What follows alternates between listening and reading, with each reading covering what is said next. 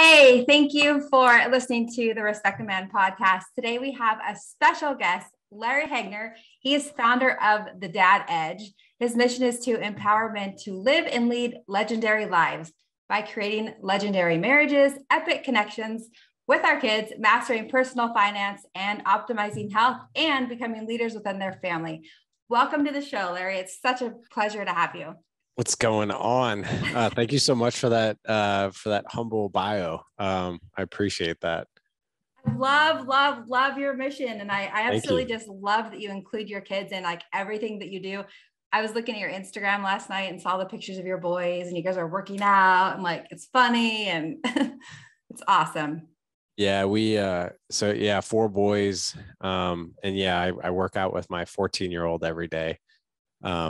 He's actually in the process right now. He's this weekend as we speak. He's training for a bodybuilding show. Oh, no way. Yeah. That's awesome. Does he do sports in school as well?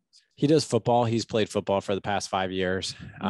He's in 8th grade. This will be obviously he's going into freshman year, but yeah, he's like a little athlete, fitness guy, loves fitness. So yeah, but he's just one of four boys. So, which is like, it's, a lot of people ask me, they're like, what's it like raising 4 boys? I was like, best way I can describe it is think of a fraternity party that you never left. Like, that's what it's like. I mean, I gotta say, I love my daughter, but my boys are just the heartbeat of my life. I'd take 4 boys over 4 girls any day. I've heard that a time or two. I've heard that. How many boys do you have? 2. You have 2. 16, and then my other one will be 20 next month. Wow. Yeah. That's crazy. I feel like I got one out the door. He lives with his girlfriend and has a good job. I'm like, yay, I did it with him. And now this next one, I'm like, the next 2 years of high school. Yeah. But 2 years, he'll probably be moving on to something else. I know. He's my kid that I'm just like, I don't really know what he's going to end up doing, but maybe be a lifeguard on the beach in San Diego and I will just be a proud mom. I don't know. He's just that kid. Like he's just the butterfly, just whatever. That's cool. I mean, hey, that doesn't actually sound like a bad life. So I remember when he was like 4 and we pulled up to the Hamilton Aquatic Center out here in Arizona. And he looked up and he goes, I know what I want to be when I grow up. And I was like, what's that, Mason? He goes, a lifeguard, like one of those. And I was like, okay. If you want to be cool. That's your dream job. So you have a Mason? Yes. My 14-year-old, the one that I was talking to you about, he's Mason as well. Yeah. And my Mason is 16. So it must have been a really popular name back then. Yes, it was. Yeah. Yeah. Oh my gosh. Well, speaking of boys, let's talk about the topic of how do you talk to your teens about sex and, facing those questions and things in high school. Grade school even now. Grade school. Yeah. Grade school even now. That's an interesting topic because one thing that we've done, obviously, so we've got 16, 14, and then 8 and 6. And the interesting thing about it is like I need to start having the conversation now with my 8-year-old because I can tell like he's almost 9. I think he kind of understands like his body and that kind of thing. His body's doing different things. So like I started talking to the older 2, like right around 8 or 9 years old. But yeah, it's I honestly believe that the conversation needs to be an ongoing conversation. It's never a one and done. And I don't mind talking to them about it because so luckily with what I do, being a part of, obviously hosting Dad Edge, I've gotten to learn like some really cool skills as it relates to talking to my kids and making them feel safe. So like one of the biggest things that I think men can learn is how to create an environment of psychological safety with your kids. In other words, we can talk about things, we can do things without blame, shame, pain, guilt, all these things, Judgment. Right. That's the one thing I found is that you have to learn that your kids are not going to have the same values that maybe you have about sexuality. Right. And sex. And you're going to have to meet them where they're at and have those open conversations. Otherwise they do feel judged or shamed or they'll shut down. Right. And that's the thing. That's what I never want, right?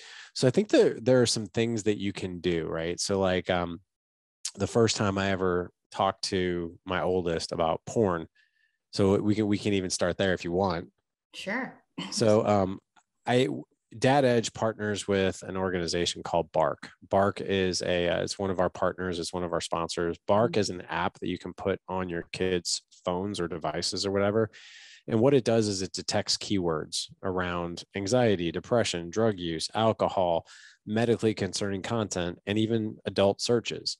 So, you know, for this was a few years ago, but my oldest was searching a couple things on the internet, and I got a bark alert, right? I got a bark alert letting me know that he was Googling some things. And so I will never forget the first time I was caught with porn as a kid. I mean, my mom basically told me I was going to hell. Like there was so much guilt, so much shame. Like you just I didn't even want to face my mom after she caught me with porn. And I think that that's the wrong way to go, because basically what you're doing is you're setting the stage of like, hey, I am not the one that you talk about this stuff with. And I want the opposite. So there are ways to create an environment of psychological safety. And I'll go through that first.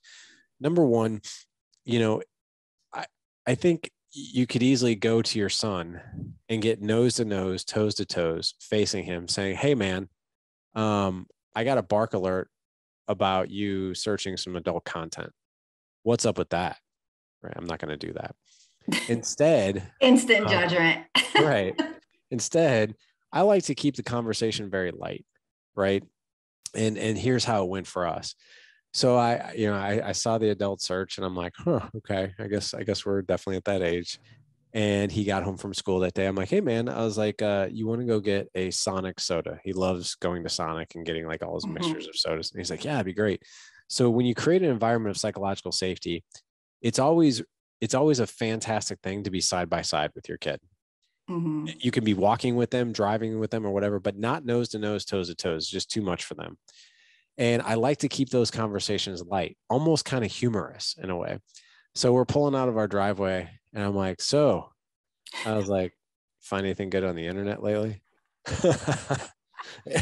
And he goes, I can just see the smirk on his face right now, and I've never even seen it. Oh man. So he literally did this. He was just like, yeah. You know, he had this big smile on his face and he's like, yeah. I was like, yeah. I was like, I got a bark alert. I'm sure you probably know that. He's like, yeah. He's like, and I was like, first of all, I was like, let's talk about this if you're cool with it. And he's like, yeah, I'm cool with it. I was like, first of all, you're totally normal. Okay, so let's start there. You're doing what every other, at the time he was 14. I was like, you're doing what every other 14-year-old is curious about. Like, so let's normalize it. Okay. You're not a weirdo or a sicko or anything like that. But let's normalize it in a way that it's not every man's battle, because just as many teen girls are looking at porn. Yeah. Which is crazy, right? It is not every man's battle. And unfortunately, what you tell your kids they become. And so they think, if I'm looking at porn, this is a man thing. I'm a man. It's not every man's battle. It's our daughters as well. I can't even remember the statistics. I had a guy come on the podcast once and gave the statistics of, you know, I think it's 82% of boys will see porn by the time they're 10. But I think it's like 40% of teenage girls view porn on a regular basis. It's like something like that. I can't remember what it is, but yeah, something like that. Yes. And there's statistics shown that boys masturbate more frequently, but girls are masturbating younger. And by the age of 17, 58% of girls have masturbated and 80% of boys have masturbated. And there's not a huge discrepancy there. It's true. You know, I did not know that. That's pretty crazy. But yeah, I mean, it's really just normalizing, you know, the conversation. And I'm like, hey, you know, you're not doing anything that other boys aren't doing. I was like, it is my job though, as your dad, to guide you through this. Right. And I was like, and I think that there's some things that you might want to know that you probably don't know that are going to impact you later on in life if you keep doing this. And he's like, okay, like what? I was like, first of all, I was like, you know, you're going to view women a bit differently, you know, if you're constantly looking at porn. Mhm. And I was like, and you really don't want that, right? You don't want to look at women as objects, right? You want to look at women as human beings, right?